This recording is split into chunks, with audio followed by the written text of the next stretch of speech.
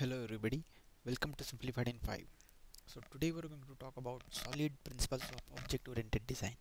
It's very tough to summarize the solid principles in a 5-minute video like this, but we're going to try and touch base upon all the 5 principles and just try to see some basic details about each and every principle. So starting with S stands for single responsibility, which is very simple principle, and it states that every class should have only and only one responsibility, so that it will have only one reason to change. Now next is O. So O stands for open closed.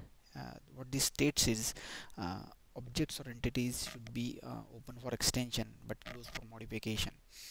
Why this principle is important? Because we know that every software keeps on going undergoing changes, and if you have a good design, that change will be very much easier.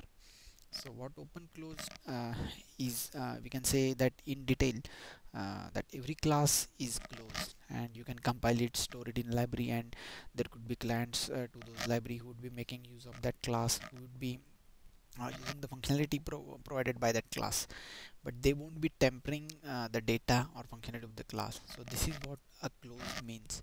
But the every class is also open because you can derive from it, you can add new features to it, and you can add new data to it. So this is what open close principle means. So your objects or entities should be open for extension and closed for modification. Now next is L, which stands for Lisckov substitution principle.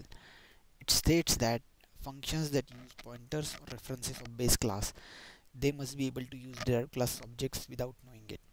So this basically forces us to create abstract classes or interfaces such that every derived class implements those interfaces. So that if my functions are using base class pointer, I should be able to use the same function for various derived flavors of my base class. So this is what basically Lisckov substitution principle is. Now I stands for interface segregation.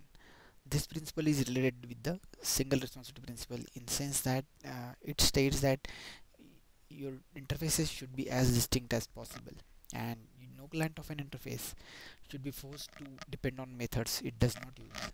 So if I have an interface and there are two clients of it, then both of my clients should be using all methods within that interface. So my interface should be so complete, or should be so sufficient, that all clients should be using all the methods within my interface, and all the methods within the interface should be that useful to all the clients of that interface. So in sense, every interface should uh, be unique in itself, and it should be very distinct. So we can see how this interface segregation principle is related with the single responsibility principle. Next and final one is the dependency inversion principle. So it states high level modules should not depend on low level modules. Instead, both should depend on abstractions. So basically, what we're trying to say here is high level modules and low level modules should not be depending on each other, but instead they all both should be depending on abstraction, and that's how we make sure that uh, high and low level modules don't know about the concrete implementations, but they know only about the abstract classes or interfaces. So this is again related with the Lisckov substitution principle. So basically these are the 5 principles which are known as solid principles of object oriented design, and we can see how they are interrelated with each other. So these are the 5 principles that you should be using while programming. Thank you for watching and hope this helps.